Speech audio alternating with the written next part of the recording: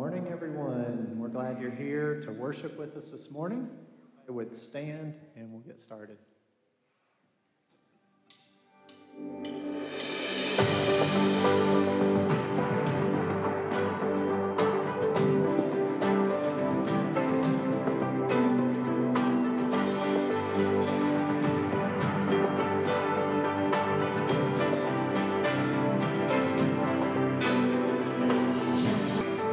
One word, the darkness has to retreat. Just one touch, I feel the presence of heaven. Just one touch, my eyes are open to see. My heart can't help but believe. There's nothing that our God can do. There's not a mountain that he can move. Oh, praise the name that makes a way. There's nothing that our God can do. Just one word, you heal what's broken inside me. Just one word, and you revive every dream.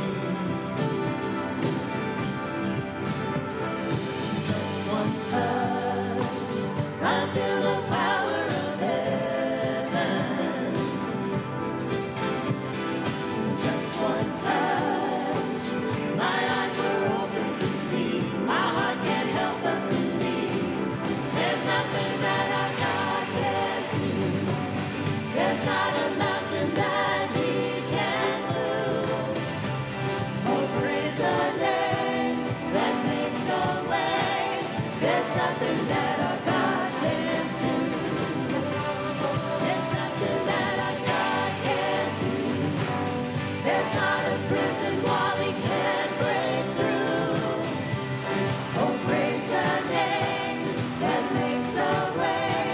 There's nothing that our God can do.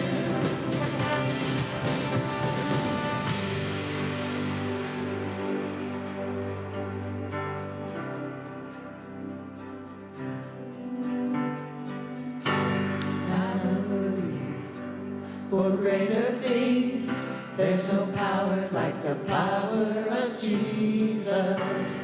Let faith arise, let all agree. There's no power like the power of Jesus. I will believe. For greater things, there's no power like the power of Jesus. Let faith arise, let all agree. There's no power like the power of Jesus. I will believe for greater things. There's no power like the power of Jesus.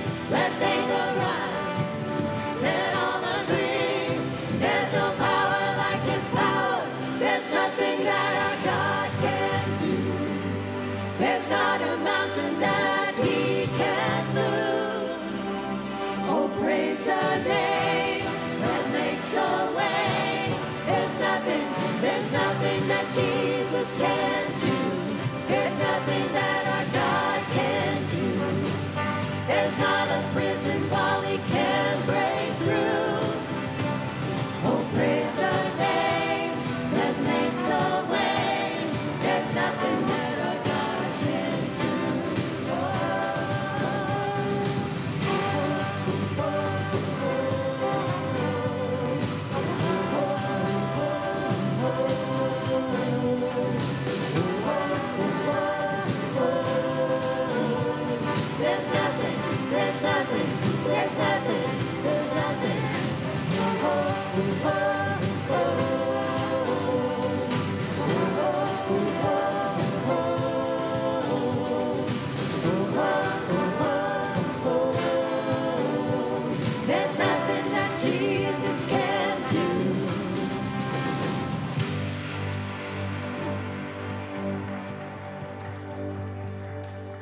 Good morning, Stuart Heights. We're happy to have everybody here, both in the sanctuary and online.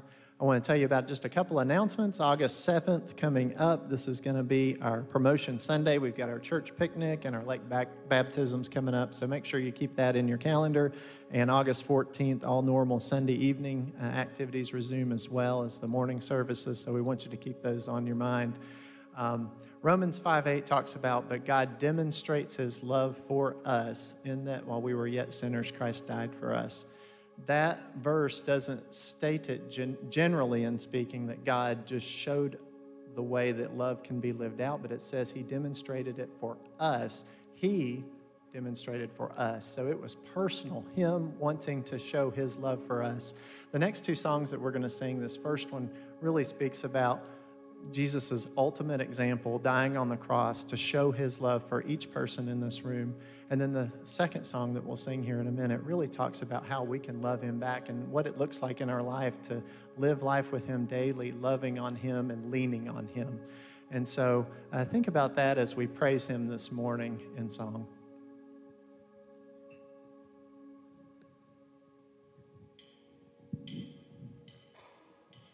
See, on the hill of Calvary, my Savior bled for me. My Jesus set me free. Look at the wounds that give me life, grace flowing from his side. No greater sacrifice. What he's done, what he's done. All the glory and the honor to the Son. My sins are forgiven, my future is heaven. I praise God for what he's done.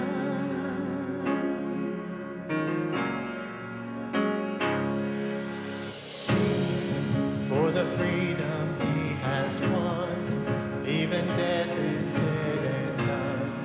His life has overcome. Say the name above all names, over every broken place. He is risen from the grave. What he's done, what he's done. All the glory and the honor to the Son. My sins are forgiven, my future is heaven.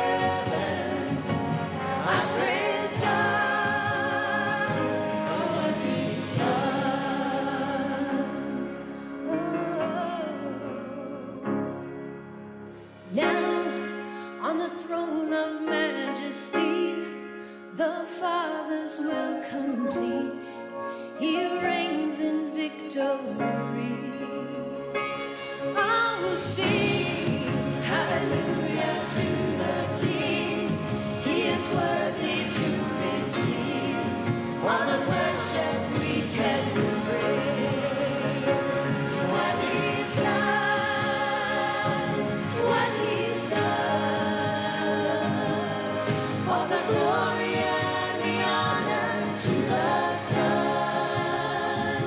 My sins are forgiven, my future is heaven.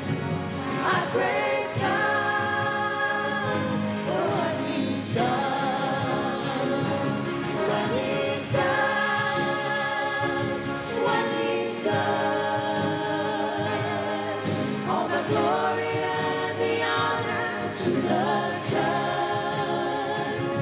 Sins are forgiven, my future is heaven.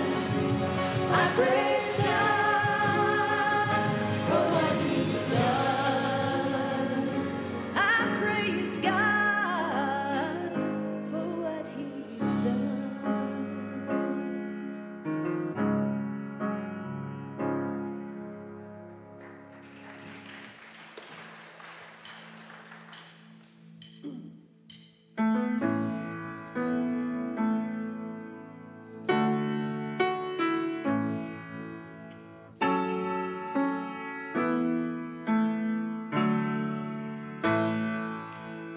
let the King of my heart be a mountain where I run, the fountain I drink from. Oh, he is my song. And let the King of my heart be the shadow where I hide, the ransom for my life. Oh, he is my song. 'Cause you are good, you're good. Oh, you are good, you're good. Oh, you are good, good. Oh, you are good, good. Oh, and let the King of my heart be the wind inside my sails, the anchor in the waves. Oh, he is my song. And let the King of my heart be the fire inside my veins, the echo of my days. Oh, he is my song. And let the King of my heart be the wind inside my sails, the anchor in my waves. Oh, he is my song. And let the King of my heart be the fire inside my veins, the echo of my days. Oh, he is my song. 'Cause you are good, you're good. Oh, you are good, you're good. Oh, you are good, you're good. Oh, you are good, you're good. Oh, you're never gonna let me down. You're never gonna let me down. You're never gonna let me down. You're never gonna let me down. You're never gonna let me down. You're never gonna let me down. You're never gonna let me down.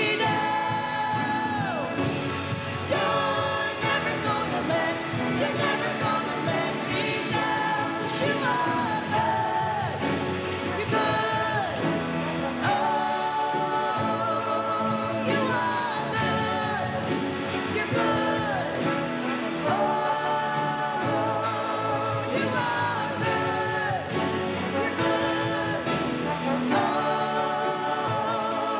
you are good, you're good. Oh, you're never gonna let me down. You're never gonna let me down.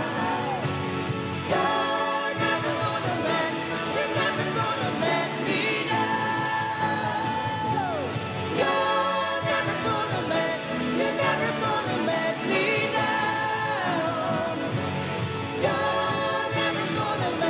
You're never gonna let me down. 'Cause you are good, good.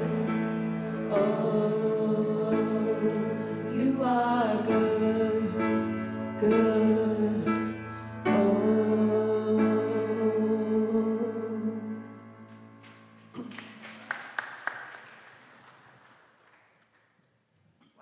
That was awesome, huh? I was glad when they said, let us go into the house of the Lord. You happy to be here today? Amen and amen to that. Let's pray together. Father, I want to thank you for your love and your goodness. What beautiful music and hymns that you've given to us, Father, to reflect upon you and your goodness. And you are a good, good God. Lord, thank you for all that you provide for us. Father, for this message today that's going to be presented, Lord, I just pray that you'll be with David as he shares. Father, there's a lot of challenging moments for each and every one of us out there on a day-by-day basis. And Father, we want to be aware of those. We just want to give you praise and glory for all that you do. It's in Jesus' name we pray. And all God's people said, amen, amen. God bless you.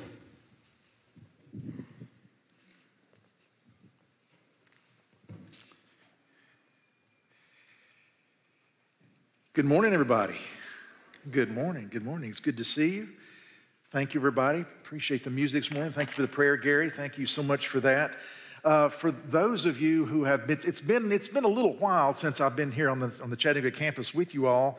My name's David McNabb, and I am the executive director of Adult and Teen Challenge Mid-South here in Chattanooga. As of about 5.5 years ago, I guess, stepped away from the ministry in the local church to go down and take that position.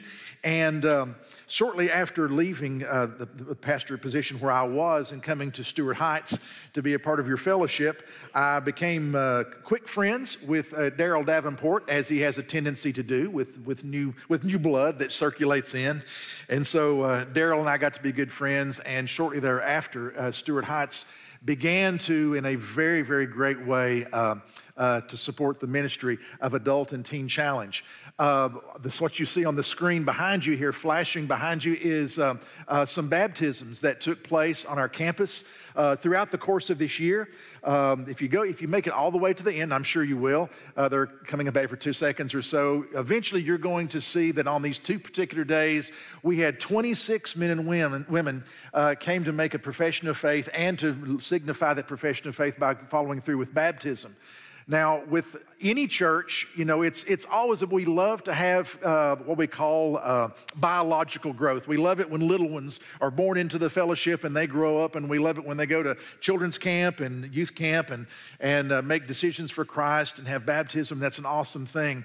But one thing that is very, very special to me, having been in ministry for some time, is to see someone make a commitment to Christ when you're an adult. It's a different kind of decision, especially where these men and women have come from with all kinds of chaos and poor decisions in their background. They came to Adult and Teen Challenge. They are exposed to the gospel, and by God's grace, many of them find a relationship with Jesus Christ, and they pursue Him as best they can. Now, what will happen to these men and women once they come out of the baptism water and they start about living life is a matter of prayer for all of us. Because just as anyone else comes out of the baptism and desires to walk a life that's obedient to Christ, it is a battle. And for many of them, they return back to homes and families that are, let's just say, not as supportive as many of ours may have been. And so we pray for them, but we know that there was a moment in time when they allowed themselves to make that confession that Jesus Christ is Lord, and allowed someone else to place them under the water of baptism. What you saw up there was a portable baptistry that was courtesy of Chattanooga Funeral Home. My friend Stephen Pike, back about 3 or 4 years ago, made a donation and allowed us to have that portable baptistry that has a heater. You can be fully submerged in water, and then and be rolled away into a safe place. So it's a neat little contraption that we have down there, and that all took place on our campus in our pavilion. So I say all of that to say this, that we appreciate the ministry of Stuart Heights Baptist Church so much, because it is your support of your tithes and offerings going towards to support this church, to go toward the missions ministries that you support from here and abroad, that allows this kind of stuff to take place. And I know when I first got to Adult and Teen Challenge, I would say our top 2 or 3 churches probably were Lookout Mountain Presbyterian, Signal Mountain Presbyterian. For some reason, we've had a ministry of Presbyterians for all these years. Not sure why that is, but they've always been very generous to us. But I would say now that Stuart Heights would be in the top 5 of financial support for the ministry of Adult and Teen Challenge, and we appreciate you all so much. My wife and I made a decision several years ago that when it comes to outside of the offerings that we give to church, we are not going to support any ministry, any organization whatsoever that does not have an eternal impact in terms of souls. And I want to let you know that whatever is given by Stuart Heights to Adult and Teen Challenge goes to sow the gospel in the hearts of men and women whose lives have been absolute chaos. And we pray that they will walk faithfully from that day forward. But anyway, we thank you for your support, and we appreciate y'all so much. And if you were able to count those were 26 folks so far this year, just this year. And so it looks like we could be on track for many more than that. So with God's grace and your prayers, we will continue to see a harvest that's going to be taking place of those that the enemy has had in his clutches for so long, having to release them to the power of God and the gospel. So we are thankful, most thankful for all of that that's going on. All right? Amen. So thank you very, very much. All right, all of that being said, this morning I have a message that has come, it has come from a place of frustration in my soul. To a great extent, we see a lot of the result of bad parenting. We see the results of trauma, of abuse, of all kinds of other things at Adult and Teen Challenge that manifests itself in addiction. But in many cases, we also see what's taken place when we do not take seriously the fact that we are in a spiritual battle, each and every one of us. And this morning, I'd like to share with you a message that I've entitled briefly, Know Your Enemy. Know your enemy.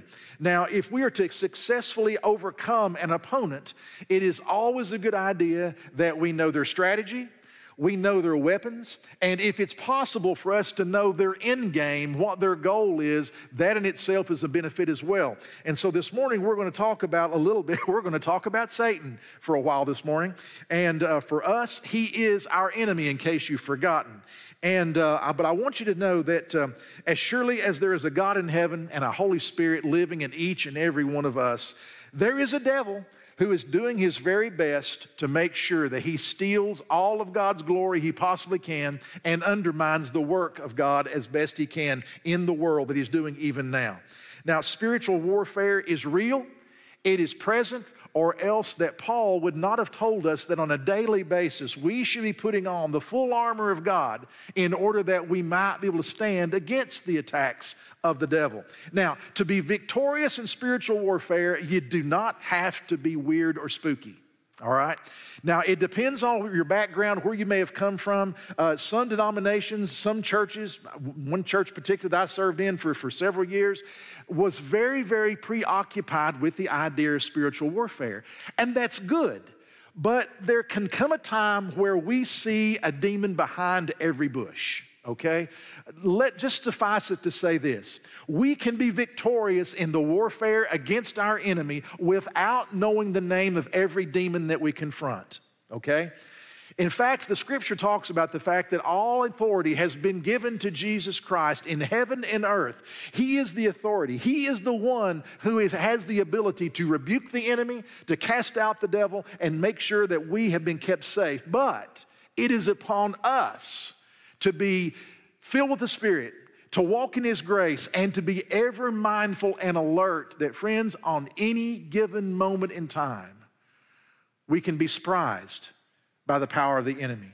We can be surprised by something we did not see coming, and we can find ourselves having to regain our footing and reestablish ourselves and make up potentially for lost time and great pain and anguish because we've been caught unaware. Now this morning, what we're going to do very, very, very quickly is to put some things in proper perspective as far as spiritual warfare is concerned. I'm going to date myself with this reference, but back in the 70s, there was a comedian on TV called Flip Wilson. I don't know if anybody remembers Flip Wilson or not. Okay, I see a few nods. Okay, there's some folks as old as me. All right. Flip Wilson used to have this cute little statement, this cute little phrase he used all the time, and he would say, "The devil made me do it. The devil made me do it." It was funny. We laughed then. We laugh a little bit now until we find out, if we're to be really honest with ourselves, the devil does not make us do anything.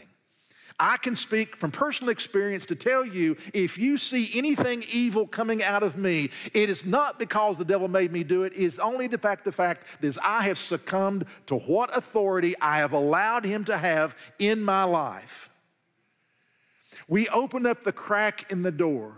We allow our thought process. We allow our devotion to the Lord, our devotion to His Word. We allow to have that moment take place. And the next thing you know, we are doing, saying, or otherwise participating in things that are absolutely foreign to who we are and what we believe. And when that takes place, the devil did not make us do it. By our own free will, we allowed ourselves to succumb to that moment, to that temptation, and allow him to take us down a path that we had no desire in going. I knocked that completely off of that microphone. My gracious. I was trying to cleverly just push it aside without breaking it. It's not going to happen. All right, we'll put it right there. I don't think that can hurt us anymore. All right, the first thing I want us to talk about this morning is that our enemy, your enemy, has a specific job description. Now, how do we know he has a job description? Because Jesus told us that he did. And he told us in a very convenient way. In John chapter 10, verse 10, Jesus took a moment to express what it was the thief is about doing. It's a part of his role as he attacks us in life. It says that the thief comes to steal and to kill and to destroy. And then Jesus said, but I've come that you might have life and that you might have it more abundantly. You have there the two opposites that are opposed to each other. You've got what the enemy does and what Jesus does. And if you take just a moment to consider, the power that the enemy has is limited. But what he does, he takes advantage of every possible opportunity. He said, for example, the enemy plays for keeps. And it may begin with something so simple and something so benign as maybe over here he may start an argument. And over here he may sow a little discord. But make sure you understand that regardless of how the enemy may begin to do his work, at the very heart of it, he desires to destroy the work that Jesus Christ has set out to do here in the world. I may have said this when I was with you some time ago, but one of the things that I consistently say to our students on campus is this, that the enemy does not come after you in order that he might cause you to stumble or that you might not live up to your fullest potential in life. The enemy comes after you in order that you might be killed, you be found in a box with your family huddled around wondering why God was not able to ultimately save you. The enemy plays for keeps. And he wants to inflict as much collateral damage as he possibly can on you, those you love, and if possible, involve the church as well. This is the work the enemy does. And when I say that to the folks that we have on our campus at Adult and Teen Challenge, it resonates with them because they can call off the names of their friends that they've lost due to a drug overdose. They can remember that the friends that they've lost due to bad decisions that ultimately put them in a car when they were incapable of driving, and it cost their lives or the lives of others. So when we talk about the enemy playing for keeps and the fact that he wants you dead in a box with your family grieving, that's exactly his end result, what he strives to do.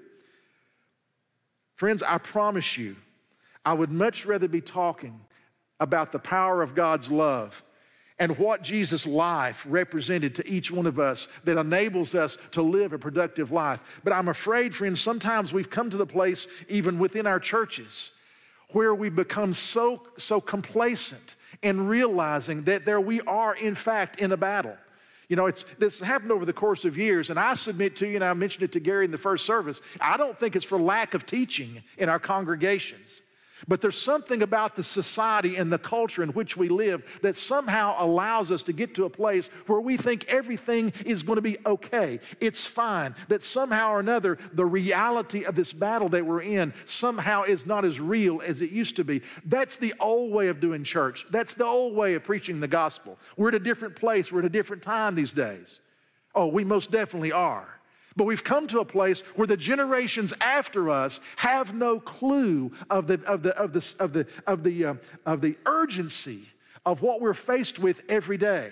You know, you've heard on the news, I know over the last couple, 2 or 3 years, about the opioid crisis and the things that the drugs and alcohol are doing to our society. Friends, it's worse than what they've sold it. If you can believe the press would actually undersell something, that's what they've actually done, is that the things that are taking place even now in our midst, in our families, in church families, we've come to a place where nobody wants to talk about the reality of the struggles that we have. And in the family of God, by all means, this should be the place where we find strength. Friends, we need to be reminded of the fact that we have an enemy who's seeking to destroy us. And unfortunately, the generations that are coming after us are finding somehow or another that he is someone that can be dealt with, somebody who can be negotiated with. And the truth of the matter is he can't. And primarily for one reason, that is their second point for this morning, and that is your enemy has issues with the truth. I worded that a lot more kindly than Jesus did, because in chapter 8 of John, verses 42 and following, Jesus says these words, "If God were your Father, you would love me, for I came from God and now am here. I have not come on my own, but he sent me. Why is my language not clear to you?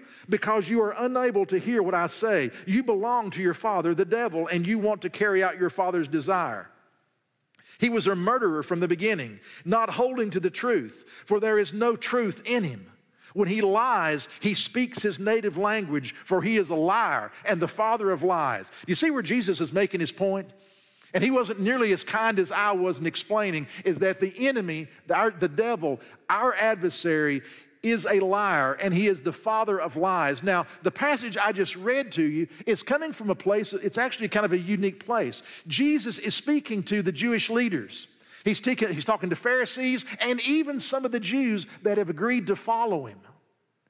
And as he's going through this conversation, he begins to talk about how they can experience true freedom in this life. In fact, there's a couple of verses in John chapter 8 that we love down at our campus.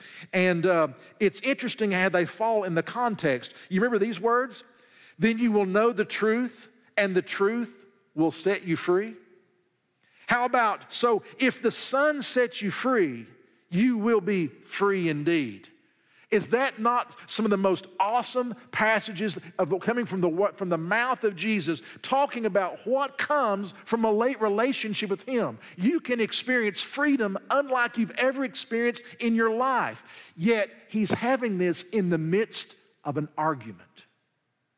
He's talking to the Jewish leaders, and he's talking and he's defending who he is. He's explaining who he is, and he's talking about the true freedom in life can only come through a relationship with him. And they begin to push back, and they say, "No, wait. Freedom? You're talking to us as if we're slaves. Do you not understand that we are descendants of Abraham? And as descendants of Abraham, we have been slaves to no one." Well, now, friends, if you've studied Scripture more than 5 minutes, the descendants of Abraham were slaves to everybody. How many times were they taken into captivity? They were under Roman rule even now in this passage of Scripture. And yet they were saying, no, Jesus, you don't understand. We've never been slaves to anyone. We don't need to appeal to you for our freedom, for we are the children of Abraham. What a vicious lie. See, they believed the lie that somehow because of who you were born to, because of the tradition that you've embraced, because of the faith that you've embraced, that you can have freedom based purely upon that. Jesus didn't even try to go down that road. He didn't even try to appeal to that sense of understanding, because if they can't remember their history enough to know that they have been placed in places of exile, in slavery before, then it was all for naught. But Jesus simply said this, "Guys, listen, you're believing a lie. And understand that the one who's selling you this bill of goods, this idea of religion or tradition or whatever it is, being all it takes for you to experience freedom in this life, you have a much more serious issue. If something runs contrary to the Word of God, it's pretty easy to find its source." Now, let me give you an example that all of us can identify with, or at least you're familiar with.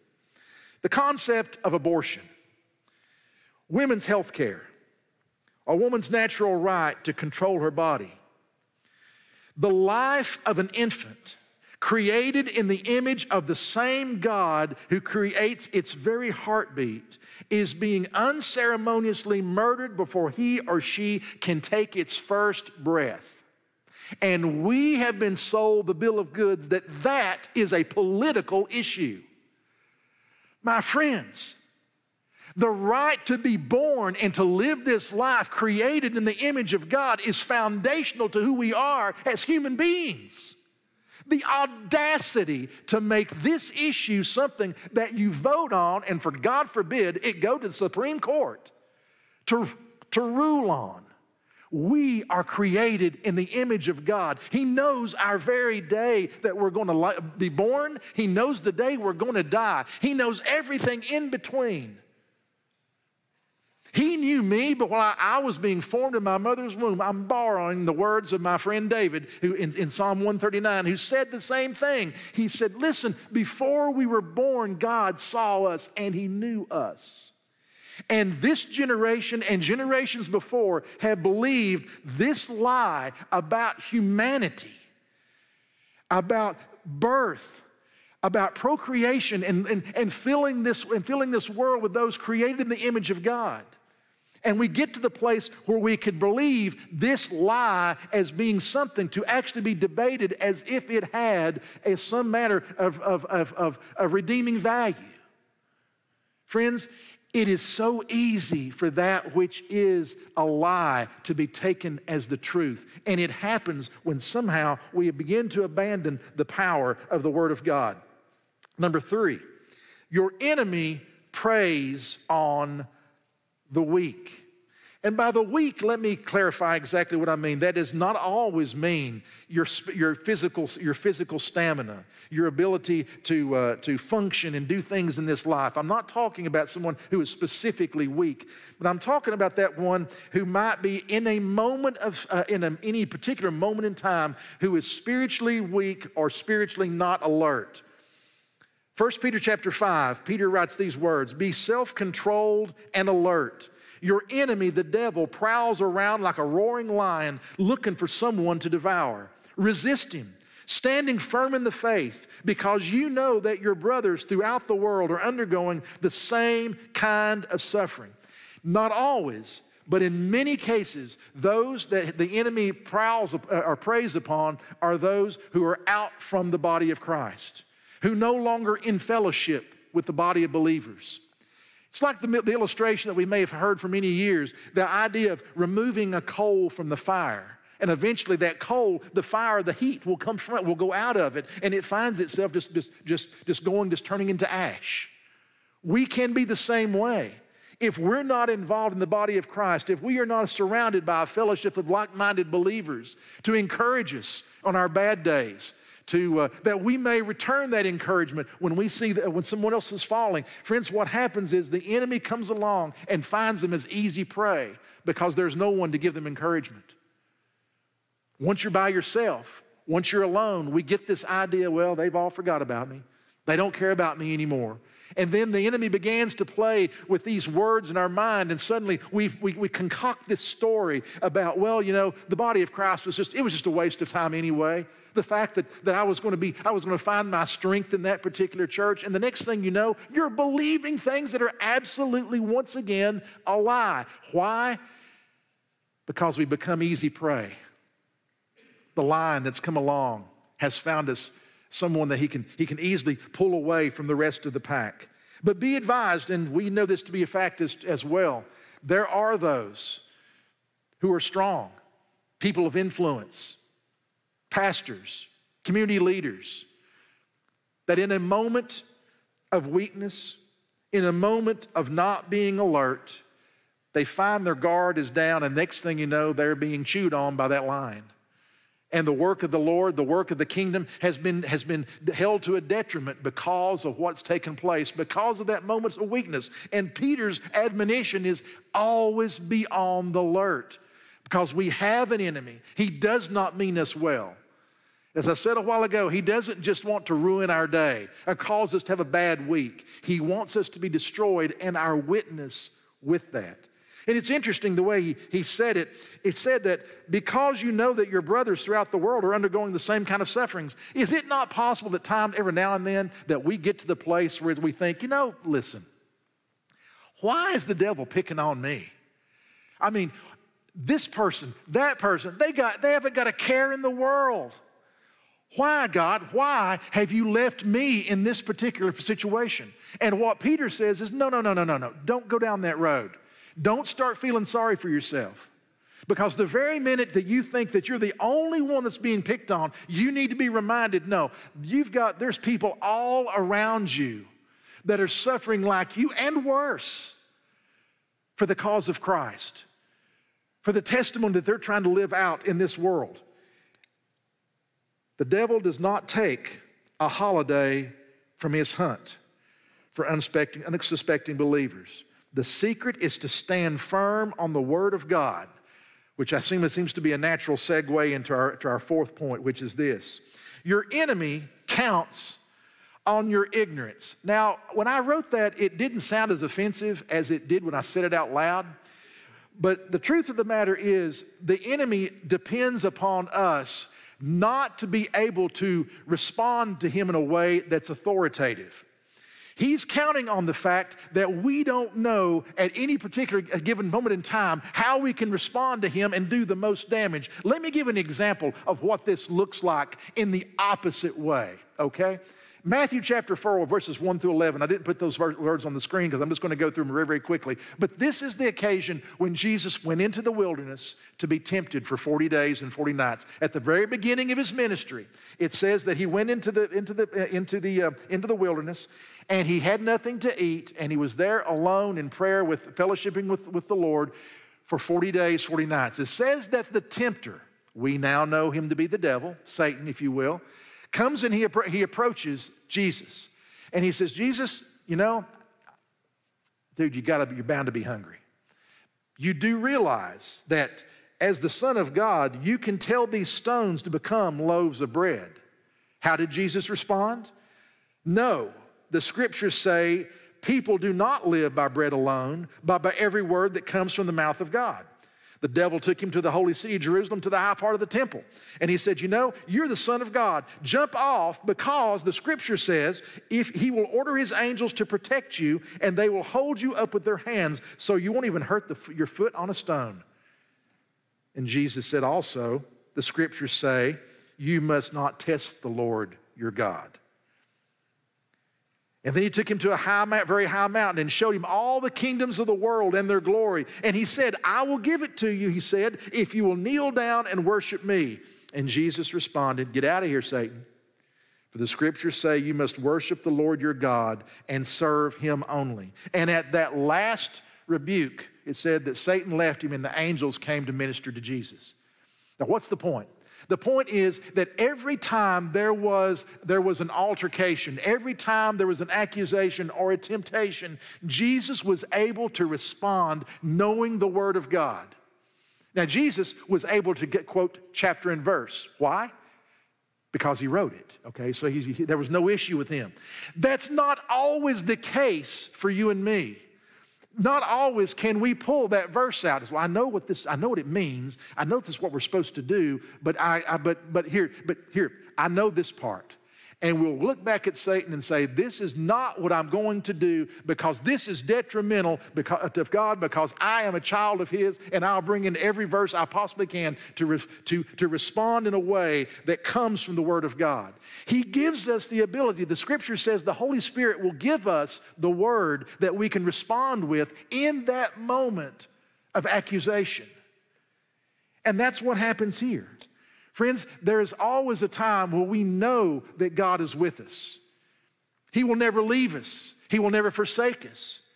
He's told us that He is an ever-present help in times of trouble.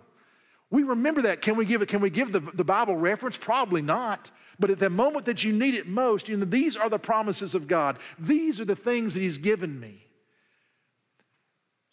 The devil counts on us in our moment of weakness.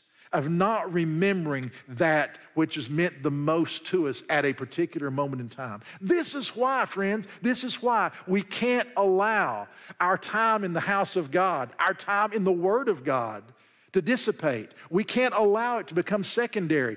One of the things that we do at Adult and Teen Challenge, these are for guys and girls that perhaps have never opened a Bible in their life, is we teach them how to begin to commit their heart and their mind to the memorization of Scripture, of understanding where things are in the Bible so that they can find it on their own. The Word of God is central to everything that we teach because it is central to every battle that we will fight if we hope to be victorious. Now, sadly, I know this is not the case in Stuart Heights Baptist Church, but I can tell you that it is the case in many others, is that we have a gradual decline and a gradual infiltration of understandings, if you will, societal and cultural norms that are becoming just a part of life as we know it, as well as, in many cases, the church. I'll give you one specific example because this stays with me and probably will stay with me for a long, long, long time. In a church I served several years ago, there was a young lady who came up to me it was after the service or in between Sunday school and church. She came up and she says, David, I think I've got a problem. And I said, well, what's that? And she says, she and her husband had just moved to Chattanooga from the Midwest, and they had gotten involved in a Sunday school class, and they were having a great time in their Sunday school. They'd made new friends and enjoying the church. And she came up to me and she goes, David, she goes, we've got a problem. We're going to have to find a new Sunday school class, and we may have to go to another church. And I said, well, heaven forbid, what's going on? She said, well, this was around Thanksgiving, somewhere in that time. And she said, because our Sunday school class is getting ready for their, making arrangements for the Christmas party. And she says, and I just found out there's going to be an open bar. And she says, David, she says, I don't know if you know this, but she said, my husband's been an alcoholic for 30 years. And he's been sober for a short period of time. And she goes, I don't understand. She says, there's no way we can continue to fellowship where this is going to be something that he's going to be subjected to.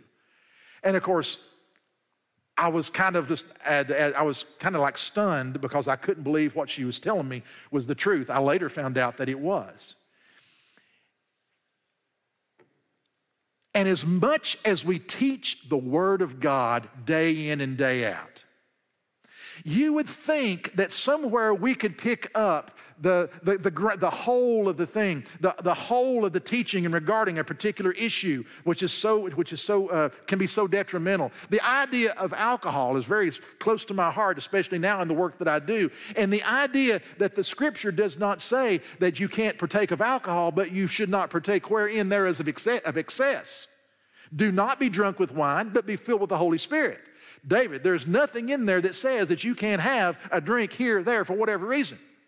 But there is a Scripture that says anything that I consider my freedom, I cannot utilize and take advantage of if it causes my brother or sister to stumble.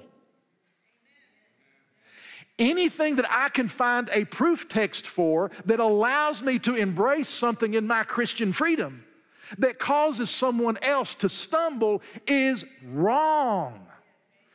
That's with a capital R, wrong. Thank you for laughing. But the issue is this. Friends, we come to a place in our culture where everything goes. Anything goes. And it's come to the place where, because there are so many churches that are trying to validate the reason for remaining on their property and becoming open to everything, is they become open to everything. And they don't consider that in the middle of us being open to everything and enjoy our freedom, we've got those who are weak. And the weak must be protected in the name of God.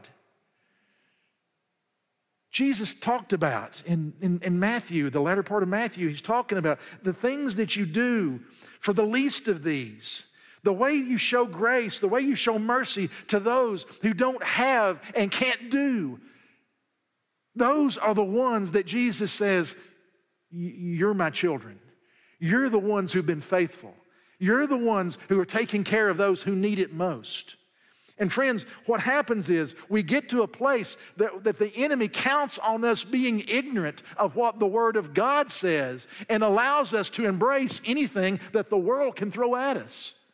Friends, the church is not that desperate that we come to the place where we can no longer stand for the truth. Thank you. That was a good place for that. Made me feel a whole lot better. Because I know this is not a pleasant subject. And I know that in many places, and I did not seek Gary's approval for this little rant that I'm on right now, so you can't hold him responsible for it. But I'm simply saying, friends, I can tell you that I get to witness the aftermath of alcohol, drugs, of everything. Everything is a gateway to something worse. And unfortunately, we're reaping the horrible benefits of that in our churches today. Well, let's get to the good part. Last part, the last thing about your enemy is your enemy hasn't got a prayer. And I saved the best for last, and I want to use these verses because to me they're some of the most triumphant verses that we have in all of Scripture, and I wouldn't have known this had it not been for a class I took years ago. It put it in a different perspective. But on this night that Jesus went to the Garden of Gethsemane, it says that he said to them in Matthew 26, "Sit here while I go over there and pray." He took Peter and the two sons of Zebedee along with him, and he began to be sorrowful and troubled. Then he said to them, "My soul is overwhelmed with sorrow to the point of death. Stay here and keep watch with me." Going a little further, he fell with his face to the ground and prayed, "My Father, if it's possible, may this cup be taken from me, yet not as I will, but as you will." Then he returned to his disciples and found them sleeping. "Couldn't you men keep watch with me for 1 hour?" he asked Peter. "Watch and pray so that you will not fall into temptation. The spirit is willing, but the flesh is weak." He went away a second time and prayed, "My Father, if it's not possible for this cup to be taken away unless I drink it, may your will be done." When he came back again, he found them sleeping because their eyes were heavy. So he left them, went away once more, and prayed the third time, saying the same thing. Luke's account of this same passage says that on that night as Jesus was praying, it said that his sweat became as great drops of blood. And when many years ago I was in this class in seminary, and the professor put it in a way I'd never heard this particular evening. But he said, because we talked about the sweat, the great drops of blood and everything that Jesus, the agony that Jesus was in, and the finding his Father's will. And I mean, as a child growing up and reading these passages, I thought, it meant something near and dear to me that Jesus would be in such agony over these things. But the way he put it, it was quite interesting. He said, did you realize that on this particular night in the garden, that it was at that place that Jesus fought and won the greatest and final victory with his humanity? Jesus was 100% God, was he not? Jesus was 100% human, was he not? And on that night, he was in the garden as he was there by himself, facing with his face to the ground, pleading with his Father, if there's any way that I can accomplish your will, if there's any way I can do this other than what I'm about to do, then it'd be a great time to let me know about that right now. But the answer that God gave was no. This is my will for you. This is the path that you will need to walk. It was the contention of my professor, and to this day, it gives me chills to think that on that night, as he got up off that ground, there was going to be absolutely nothing that was going to keep him from the cross. Wonderful songs have been written about what Jesus could have done on the cross. He could have called 1,000 angels to come and remove him off of the cross. He could have done this. He could have done that. And victoriously, he would have come down from the cross. But there was no way. Once he got off the ground, he was on a beeline course for the cross, and nothing, if he had to carry the cross, if somebody had to help him carry the cross, he was going to bear up under the weight of the beating. He was going to bear up under the weight of all the false accusations. He was going to bear up under the weight of his Father turning his back Why? Because his Father's will was all that mattered. It was foreordained that he be on a cross for all humanity to see, because the scripture would say that where I am lifted up, I will draw all men to myself. Did it not? But when he was on the cross, paying the ultimate sacrifice for the sins of all mankind, the enemy was forever defeated with the power of sin and its reign and its right to rule over humanity in that moment. And when he went into the grave was a victory lap of God's grace, because when he came out of that grave, he did something that no human had ever done, and walk into a victorious life, letting everyone know that sin and death had no more control over God's creation. That's why our enemy does not have a prayer, because of the prayer that Jesus prayed on his face that night. The Father's will was all he was about. Friends, we are doing battle with a defeated enemy. We know it, and he knows it. His power is limited, but let me tell you where he does his most serious damage. He does his most serious damage when we forget that he is there. We come to church, we lift up the praises of Jesus, as we've already done here in this place today, in this house twice. And we talk about the goodness of God, the greatness of the gospel, and we forget that there is an enemy out there who wants to take everything that's going to happen to us this week, and he wants to spin it in our ear. In the middle of a normal week, something may happen that we did not see coming. A prognosis, a diagnosis, an accident, some kind of heartache, some kind of grief will come our way. And if we're not careful, we will hear in our ears the same voice that Eve heard when she heard the devil say in the garden, "Did God really say?" To each one of us in this room, I say, did God really say, "I will never leave you nor forsake you"? Did God really say, "I will be your very present help in time of trouble"? Did God really say? And in those moments, if we're not careful, if we're not walking in the Spirit, we may hear, "Well, I think God was with me. I can remember back when I went to that church back there years ago. Now I really felt God moving there, but right now, I don't know what's going on. This has gone wrong. That's gone wrong. This is going, the kids are not where they're supposed to be. My health is not where it's supposed to be." And we can concoct this story in our mind of how God has abandoned us. And that's when he has us. And that's why, my friends, we have to know our enemy. Our enemy is a liar. The worst thing that can happen to our enemy is for us to get up in the morning and to be filled fresh and anew with his Holy Spirit.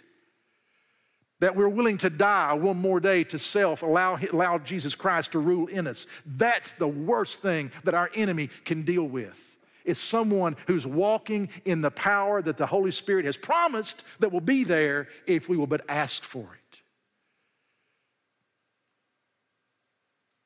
Be encouraged. He's roaming. He's looking for you. But he can't lay a hand on you when you're walking in the power of the Holy Spirit. Would you pray with me, please? Father, I thank you, Father, for this day. I thank you, Father, for these folks who have been so patient. Father, I pray, Lord, as we've gathered in this place, there's so many faces I don't know by name, face, situation. But Father, you do. And Lord, you know the circumstances that they live with even now. You know what they walked away from just to be here this morning. Lord, you know what's awaiting them, Father, when they go back home. For some, Father, that's a new week of work tomorrow, and we don't know what's going to be, what there's going to be to deal with this coming week. But Father, I pray for my brother and sister in this room, Lord, that they will be victorious this week. For Father, we were not designed to survive this life. We were designed to be victorious over it. And we can do that, Father, only because of what Jesus Christ has done for us. Only when we appropriate the power of the cross. Only when we apply the blood to our weaknesses and our sins. Only then, Father, can we be strong where otherwise we would be weak. Father, I pray for everyone in this room, Father, that they might know the strength and the power that comes from being a child of God. That we would need not to fear any enemy, but to be ever vigilant and prepared for when he arises. Father, we thank you for your grace. We thank you for your willingness, Father, to be with us and walk with us through the battles. We thank you, Lord, that it's just not Scripture that we can look to, but Father, we know it to be fact, that when we are weak, then we're strong through your presence. And we thank you for that. In Jesus' name.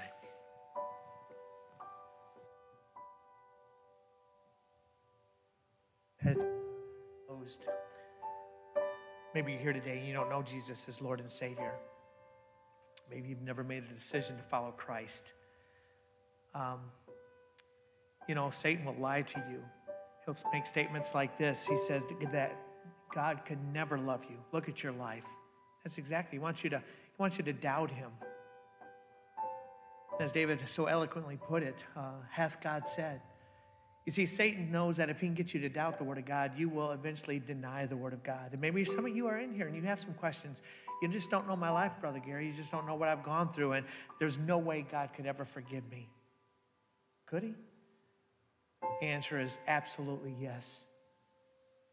Paul writes in Romans 5:8 and says that while we were not churchgoers, not while we were Sunday school attenders, not while we were Bible readers, while we were sinners, Christ died for us. It's at that moment that Christ died for us, at our very worst. And if you're here today and you wonder if Jesus can save you, Hebrews says he's able to save us to the uttermost. It's got to be a decision you make in your own heart. I like to call it the ABCs of salvation. A, you have to admit, first of all, you can't do this on your own. You can't be good enough. You can't be righteous enough. The Bible says it's not of works, lest any man should boast. You're not going to stand before God and say, I'm here because I'm a good person. Nope. You'll never make it then. It's not based upon your goodness. Someone says, how about righteous deeds? I got baptized.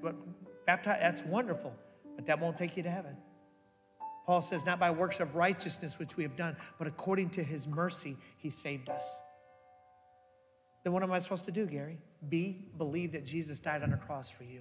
He paid your sin debt. When he cried out, it is finished, it was finished. It was paid for, paid in full. And then C, claim him as your Lord and Savior. If you're willing to do that, you can have that relationship with the living God. You can know that your sins are forgiven, you're on your way to heaven. But that's a choice and a decision you need to make. With heads bowed and eyes closed, we're going to talk to God. And if you've never done that, whether you're watching through streaming or you're here this morning in an auditorium and you wonder, does God really love me that much? And yes, everything in the Word of God affirms that God loves you that much. With heads bowed and eyes closed, as we talk to God, maybe you would say something like this. Heavenly Father, I believe that Jesus died on the cross for my sin. I believe that he was buried, and I believe he rose again the third day. And right now, Jesus, I asked you to forgive me of my sin. I asked you to come into my life to be my Lord and Savior today. I give you my life to do with it as you please. Now with heads bowed and eyes closed, if you prayed in earnestness, then God has written your name in the Lamb's Book of Life. You say, it's that easy, Brother Gary? I never said it was easy, because that's a challenge whether you meant it or not in your heart and life. If you made that decision, you were serious about that, I can tell you this, that God means business with you. I think before you leave today, you ought to let somebody know you made a decision like that. There's a new name written down in glory, and it's your name. Some of you in here today, you know Jesus is Lord and Savior, and it breaks your heart because you got family and friends that are without Jesus. A couple weeks ago, we had a name that you wrote at the very top. I hope you've been praying for that person, looking for opportunities and an opening to be able to share the gospel with them, because it's only then that it makes a difference in their life. You say, I've talked to them several times. Well, hey, listen, go back again. Ask God for some guidance and direction, and ask God for that opportunity. You'll be amazed at what God can do. Heavenly Father, we just want to say we love you today. Thank you for all that you do. Thank you for sending your Son to pay our sin debt. Thank you for the Holy Spirit, how he works and moves in the lives of people, makes them aware of their need for you. And Father, for those that prayed today to receive you, to receive Jesus as their Lord and Savior, Lord, I pray that they'll feel your presence. They'll understand and know that they'll be able to grow in the nurture and admonition of the Lord. We just want to thank you, give you praise for all that you do. And it's in Jesus' name we pray. Amen. Amen. Well, thank you for being here today. If you made a decision to follow Christ, you can do us a favor. Matter of fact, we have a little card. It's in front. It's an envelope. I know it looks like an offering envelope, but it's more than that. It's an information card for us to help us. If you want some information, maybe you made a decision today, follow Jesus. Just put your name on that card and give us a way we can contact you. We'd love to reach out to give you some information on how to be able to grow in your Christian walk in faith. If you have a special prayer request, you've been praying for something, don't do it alone.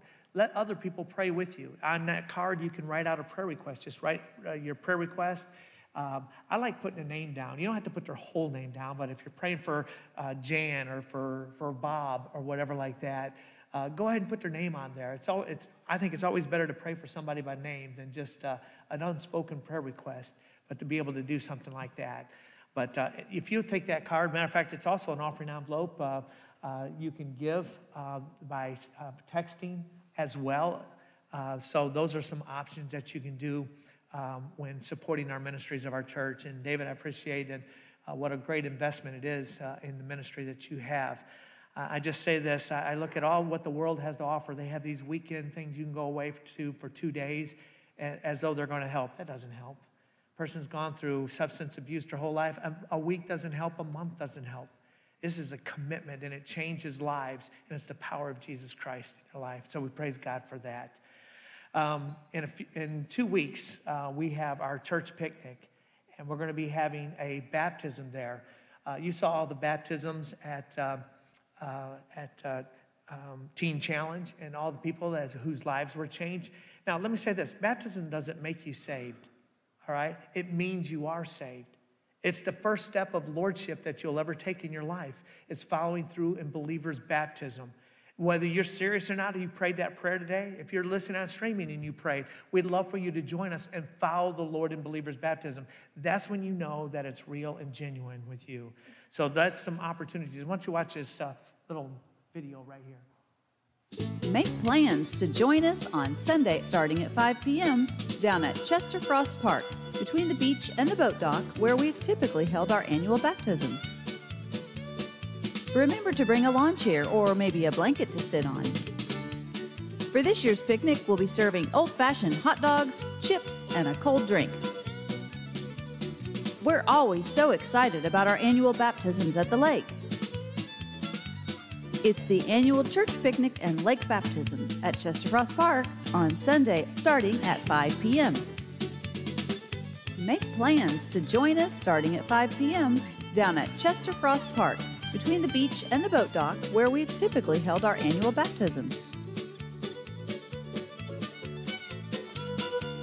Make plans to join us on Sunday starting at 5 p.m. down at Chester Frost Park.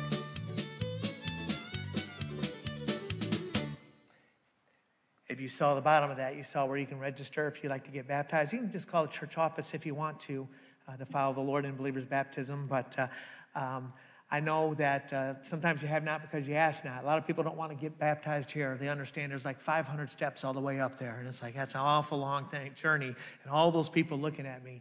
Well, this is a great opportunity at the lake to be able to follow the Lord in believer's baptism. A lot of people would say they want to do it that way. I mean, that's the way it is in the Bible. It's outdoors, stuff. They didn't have baptistries or whatever. But we love the convenience of a baptistry. But if you'd like to get baptized, that'd be wonderful. Do it at the lake. Maybe you have some friends that have never been baptized by immersion. I talked to some folks that are Presbyterian in our who are great friends of our church. But anyways, I talked to them, and the church they went to, First Presbyterian downtown, I'm trying to remember the pastor's name. Anybody remember his the name, the guy that was really famous? Ben Hayden. There you go. Okay. I could not remember that name for the life of me. So Ben Hayden told his own, by the way, Ben Hayden was a Baptist and didn't know it. He was a premillennialist. He believed, and he said, listen, if you can be baptized by immersion, by all means be immersed, right? So instead of just that little dab of you follow through in believer's baptism. And that whole family that we know followed the Lord in believer's baptism. Even though they had been saved, knew Jesus Christ as Lord and Savior, they wanted to make sure they were baptized by immersion. This is a great opportunity. So it's going to be here in a couple weeks. Sign up. You don't have to, all you got to do is bring a towel, okay? And by the way, you don't have to bring any food either. We're going to supply some wonderful, wonderful Southern food, hot dogs. Amen, right? So look forward to seeing you all. God bless you. You have a great week. See you.